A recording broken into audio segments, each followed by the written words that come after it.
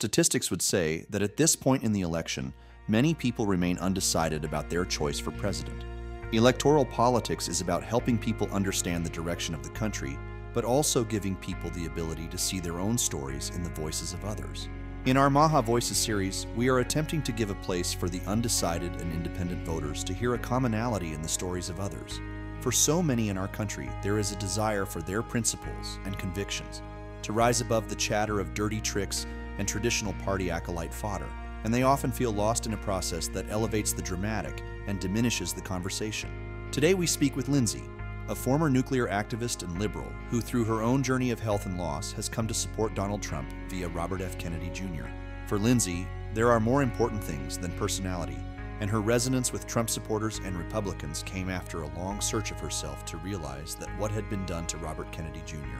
may just have been done to Donald Trump and his supporters too. I'm born and raised in Massachusetts. I became politicized in college, and I got involved with the anti-nuclear movement, but I've been a very strong liberal Democrat because they were the good guys. A big turning point in my life when I was a young mother, my sister, who was 31 years old at the time, she was diagnosed with stage 4 breast cancer. That's a pretty horrifying diagnosis. We got her involved at the NIH for a protocol there, and we thought we were so lucky to get Jane into that. My other sister and I did a lot of research about alternatives to help Jane, and the doctors at the NIH wouldn't let us use any of them. And I realized that it would have distorted their studies. It wasn't really about Jane's healing, it was about their study. And she did end up passing, and I just felt like she was their guinea pig. When COVID came along, I was never a big Bobby Kennedy follower, but when he was speaking out, I just started listening to him, and I really appreciated his courage in standing up. And I saw him being criticized and condemned by the mainstream media, which made me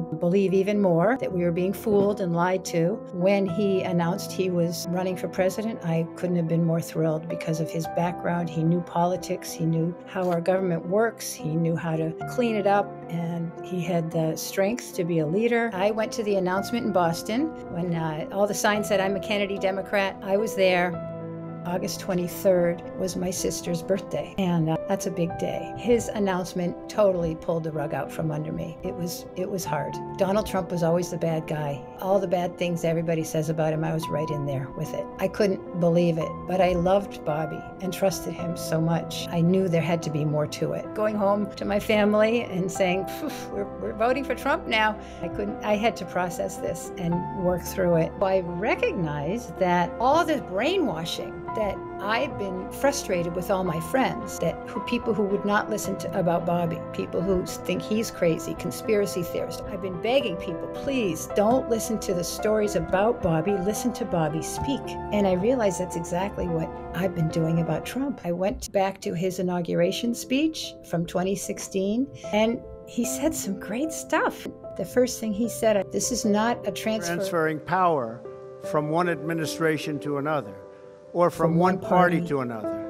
But we are transferring power from Washington, D.C., and giving it back to you, the people. I never even listened to that speech. I was just home feeling sorry for myself when he was elected. I had a friend, and she was the head of the Republican Town Committee, and I just wanted to talk.